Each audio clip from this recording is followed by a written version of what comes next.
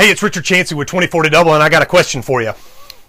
If your church is stuck and it stays that way, who pays? Right? Do the members pay? Maybe a little bit. Do the people in your city pay? The people that don't know Jesus and don't get an opportunity to know Him because they never see the inside of your church. But you know who really pays? You do. You're the one that's got to take your kids out of their school and move to another city. You're the one that's got to put down roots somewhere else and basically divorce the city that you're in. You're the one that's got to go in with fresh expectations and turn another ship around. So if your church stays stuck, the person that pays the biggest is you. My partner, Jerry Lawson, and I put together a webinar called 5 Reasons Your Church is Stuck.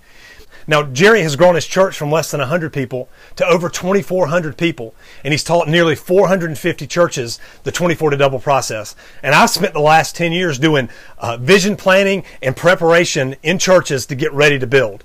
So we've learned a couple of things over the years about churches that are stuck and how to get them unstuck. So you're not going to want to miss this webinar. Go ahead and click the link here, and you'll be taken over to the registration page, and we will see you in the webinar. Thanks.